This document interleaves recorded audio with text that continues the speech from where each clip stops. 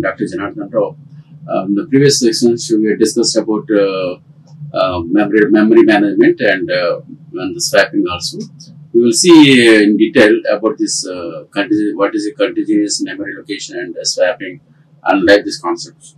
So in this context, the physical address and logical address. Logical and physical address space.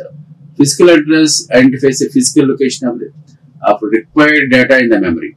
The user never directly deals with the physical address but can access by its corresponding logical address. So the corresponding logical address will be generated by the CPU. The user program generates a logical address and thinks that the program is running. The logical address, but the program needs physical address for its execution because the actual program is saved in the hard disk. So when you are running the program, so whatever the instructions loaded in this main hard disk, so that will be actually the physically where the instructions are saved or where the program is saved. That is your physical hard disk.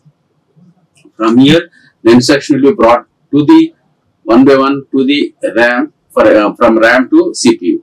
So this is the actual physically where the data is saved. That is our physical address. Physically where the data is available. That is our physical address. So from that you have to calculate by using the logical address. The logical address will be generated by the CPU. So then memory management unit will calculate it, the physical address. Then it goes to physical address and get the data from there. So the logical address but the program needs physical memory for its execution. Therefore, the logical address must be mapped to the physical address by a memory management unit before they are used. The term physical address space is used for all physical addresses corresponding to the logical addresses in a logical space. So this is a diagram. This will be generated the logical address by using the logical address and it will calculate the physical address in the hard disk. So from there only the data will be fetched from there for execution. So that you have seen logical address, physical address space. So the logical address will be generated by the CPU and the physical address will be calculated by MMU and that is MMU means memory management unit. And from there, the data will be brought to the RAM, further from RAM to your CPU. So this is swapping means swapping is a memory management scheme in which any process can be temporarily swapped from main memory to secondary memory. The same way from main memory to secondary memory will be brought from the data from the main memory hard disk to main memory. So in secondary memory, the space where the swap route process is stored in called swap space. The process of swapping affects the performance of the system. It helps to run larger more than one process. So that's what swapping also you have seen in the previous class. This is a thing swapping in, swapping out. So we will get the data from the hard disk to main memory. At the same, that is called swapping, and swapping out means we create the space for the new process in the RAM. So that is we will create space for the new processes. So that's swapped out. The above diagram shows swapping out two processes where that disk is used as a backing store. In the diagram, suppose there is a multi-programming environment with a round-robin scheduling algorithms. So number of programs will be available in the RAM by minimizing that what we can see. So the swapping of processes by the memory manager is fast enough so that some process will be in the memory ready to execute when the CPU scheduler wants to reschedule the CPU. So a variant of the swapping, the technique is a priority based scheduling algorithm. Already we have seen in the previous session. When the process with the high priority finishes, then the processes with low priority swap back in the continuous its execution. That we have seen swapping and swap out. This is the procedure by which any process gets removed from the hard disk and placed in the main memory or RAM, commonly known as swapped in. It is vice versa. That is swapped in, swapped out. Next, this is a simple example. swapping, what is the advantage of the swapping and disadvantage of swapping. So swapping technique mainly helps the CPU to manage multiple processes within the single main memory, because by minimizing we can keep multiple processes in the RAM. So what is the main disadvantage of the swapping is, if the computer system losses power, the user may lose all information related to the program in case of substantial swapping activity. If the swapping algorithm is not good, the composite method can increase the number of phase faults and decrease the overall processor's performance. We will see in detail. In a single tasking operating system, only one process occupies the user program of the area and stays in memory until the process is complete. This is that is single process. In a multi-tasking operating system, this situation arises when all the activity processes cannot coordinate in the main memory. Then a process is swapped out from the main memory so that the other process can enter into this one. This is the main advantage of swapping. So we'll see what is the continuous memory allocation and variable what is continuous memory allocations means. Suppose as we have discussed in the previous class, this is your hard disk.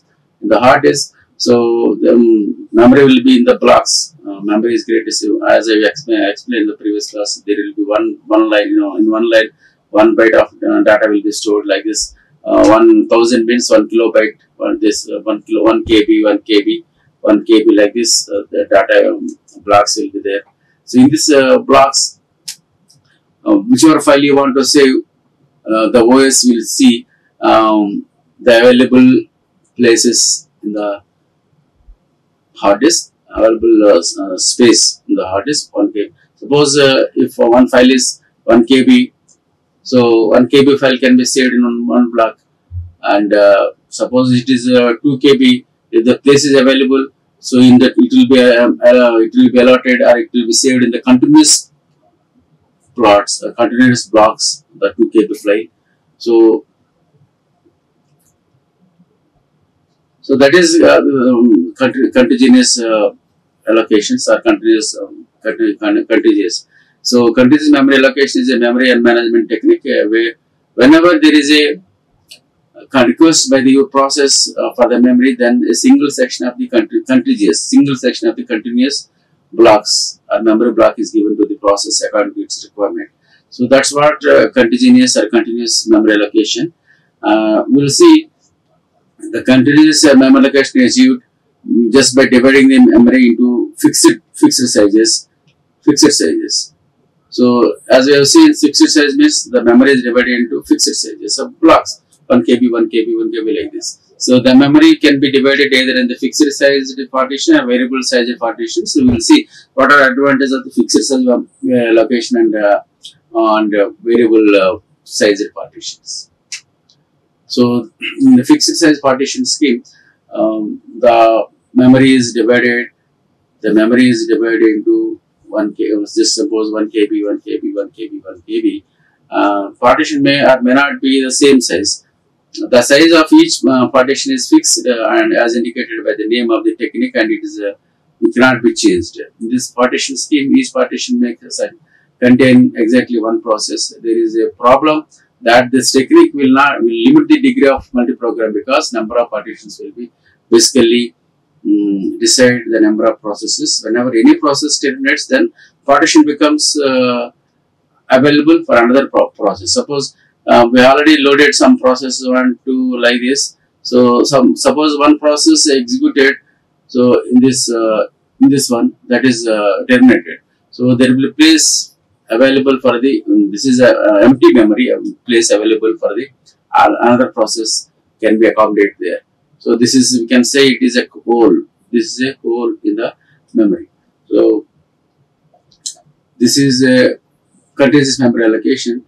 If you look at this one, 5 KB, 2 KB, 3 KB, 3 KB. This is a memory. We can see fixed. We have already partitioned 5 KB memory location and 2 KB memory space, 3 KB, and like this. Suppose it is important to note that these partitions are allocated to the process as they arrive, and partition that is allocated to the arrived process basically depends upon the algorithm followed.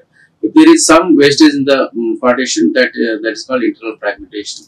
Suppose 5 KB slot is there. Suppose here there is a file 3 KB and 5 KB 5 KB space. It is space 5 KB space, and it is a 3 KB file allowed came for the execution. So now 3 KB for 3 KB is allotted to the 5 KB. So now 2 KB is waste. That is internal fragmentation. That's called fragmentation, means that is wastage of memory. Wastage of memory.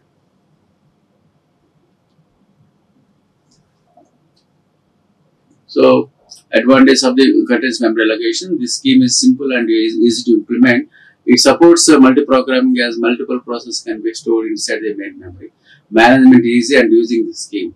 So what are the disadvantages of the continuous allocation? The internal fragmentation is a main drawback of this continuous memory allocation. To avoid this internal fragmentation, we go for the new technique, that is variable size partition scheme. In variable size partition scheme, there is no fixed size partitions. Suppose this is our memory, this is our memory, and there is no fixed size partitions. Whenever one process comes, that will be allotted here. So there is no wastage of memory. So that is the main advantage of this variable partitions, and this scheme is also known as a dynamic partitioning, and it came into existence to overcome the drawback in that is internal fragmentation in the fixed size partition. So you will see in this partitioning scheme, allocation is done dynamically. The size of the partition is not declared initially. So as and when the process comes or when job comes, whatever size it will be, the memory available in the hard disk or RAM, that will be allotted.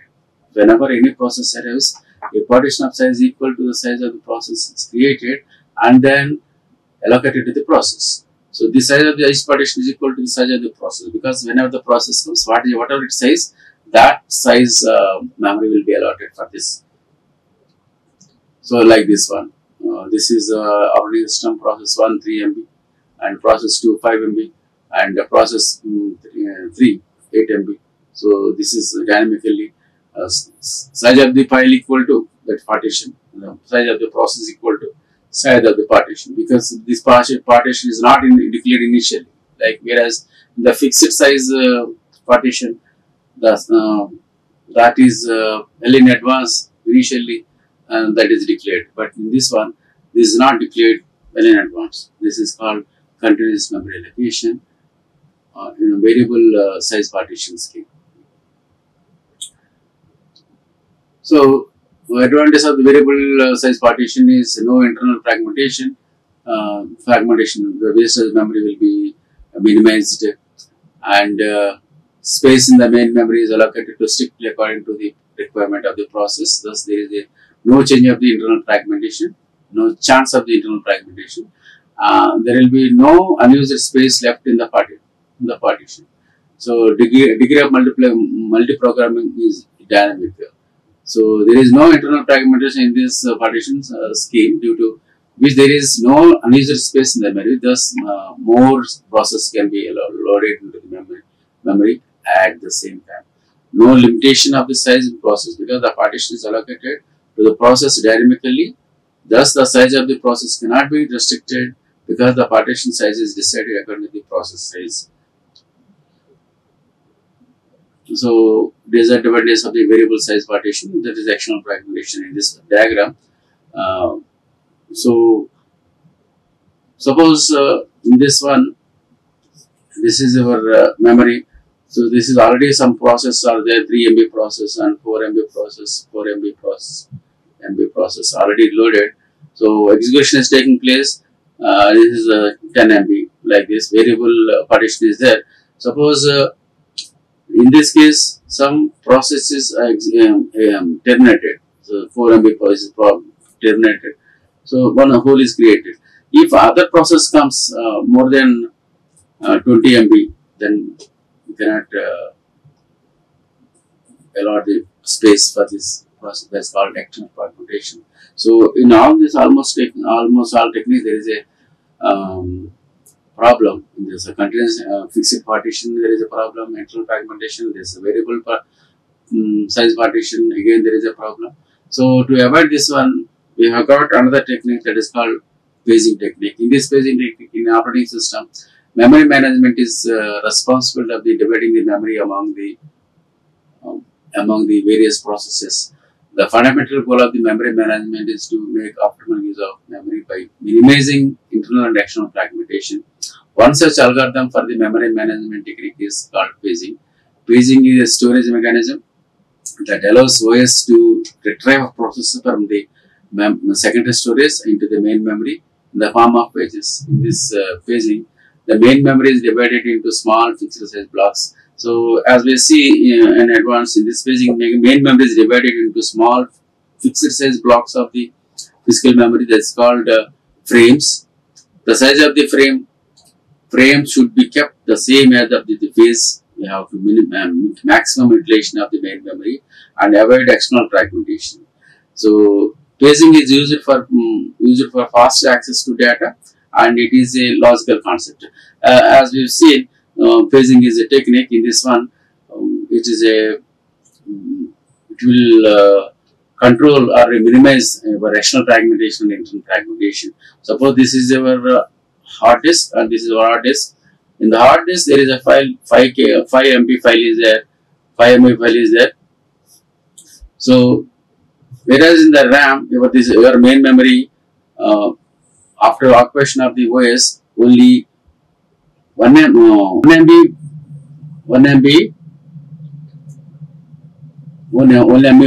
memory is there. So, you want to bring this 5 MB memory into the 1 MB space. It's not possible. In this case, we go for the paging. In this paging technique, what happens? So it will make the pieces of this 5 MB file into some 50 pages.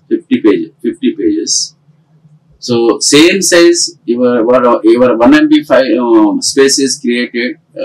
1 KB, 1 KB, 1 KB, like this is also 1 KB, this is also 1 KB, and this is also 1 KB. Like this, they are divided. Now, so if you divide this 1 MB, maybe 100 frames, this is called frames. Here, 500 pages are there. So, since the size of this frame and page are both same, this is our page and this is frame. Frame size and page size are both same, 1 KB, 1 KB like this. So the first 100 pages will be brought from this 5 MB file to the 1 MB file. 1 MB space is there, and this is our 5 MB file is there. So now once is make into pieces of 1 KB, 1 KB, 100 pieces, and this is 500 pages. So this is called frame and this is called pages. So now first 100 pages will be brought into the RAM. This is your RAM or main memory. So now we can visualize, or you can see the 100 pages first. So this is a technique. So after completion of this 100 pages, we will get the 101 page again. 101 page into the RAM. So then we can visualize the 101 pages. This is the technique. So this is this is only important technique for the paging. So your pages will be made in the hard disk, and frames will be made in the RAM. So if you look at this one, let there is a process P1 in size of 4 MB. And there are two holes of the size 2 MB. Each of what not continuous, non-continuous. So despite having the total available space equal to 4 MB, it is useless and it cannot be allocated to the process because they are separate. There are different spaces available. This is called external fragmentation because we got the file 4 MB. But space is there 2 MB in different locations. It's not continuous. So in that case, you cannot store 4 MB file. Even the 4 MB space available in the RAM or a hard disk not continuously, then that's called actional fragmentation. So this is the frame has the same size as that of a page. A frame is basically placed where a page can be placed, because as I explained, your hard disk and main memory, secondary memory is your hard disk. So here this page and this page both are same. So we can bring a replace with this one. So this is the technique we are using, the paging. So each process is mainly divided into parts where the size of each part is the same as the page size. So pages of the process are brought into the main memory only when there is a requirement. Otherwise, they reside in the secondary memory, secondary storage. So this is a paging technique. One page of a process is mainly stored in one of the frames of the memory. Also, the pages can be stored at different locations of each memory, but always the main priority to find the country's frames. This is our pages. Pages mean hard disk. This is our RAM. We are bringing the pages into frames. So like this. This is a main memory collection of the frames. So we will we will transfer this page 1 to frame 1. Page 2 to frame 2, like this. So we will create a page table. This is a paging example. So let us consider the main memory of 60 KB and frame size is 1 KB. Therefore, the main memory will be divided into collection of 16 frames of each 1 KB.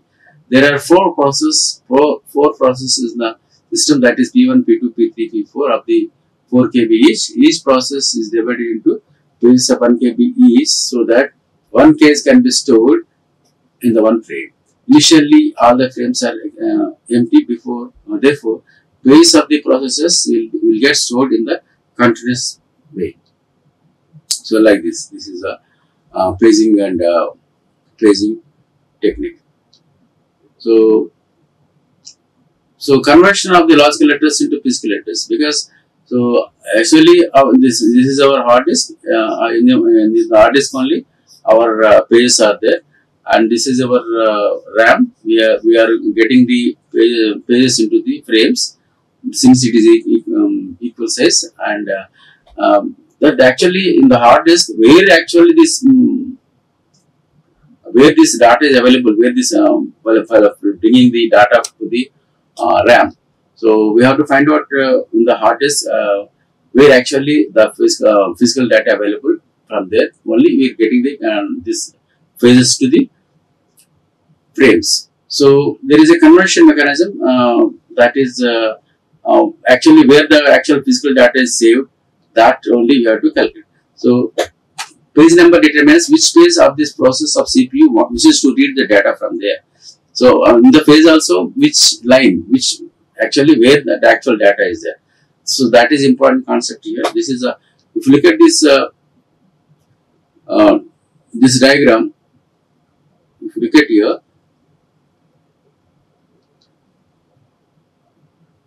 this is so conversion of the logical address into physical address. We will discuss this concept in the next class. Like, share and subscribe. Hit the bell icon for more updates.